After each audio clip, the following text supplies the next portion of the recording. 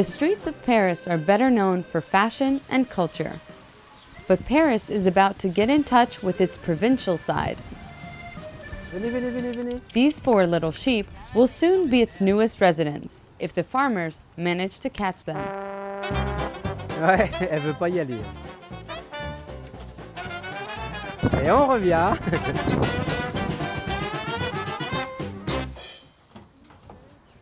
I think from the looks of this grass, there's a lot of it. They won't get depressed. They'll snack on every bit of it. The city of Paris wants to bring back a century-old concept. Instead of using noisy and polluting lawnmowers, Alors vous faites bien attention. Voilà. Why not bring in these 4 hungry sheep of the Wesson variety to maintain the lawns? Their new home is the Archives of Paris, where they will graze on 21,000 square feet of grass. Here, they'll have until the autumn to prove that they have what it takes to replace a lawnmower.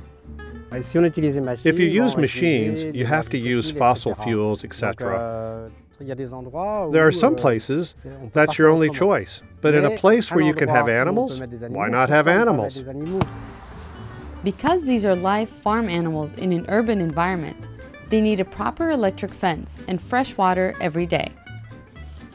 The city hopes that the experiment will be successful, which would mean more Parisian parks may soon open their gates to a new breed of 4-legged friends. It's a way to bring life to this field. It's a bit of fresh air, more than if you take the metro and just close yourself up in an office. It's a way to open up to nature.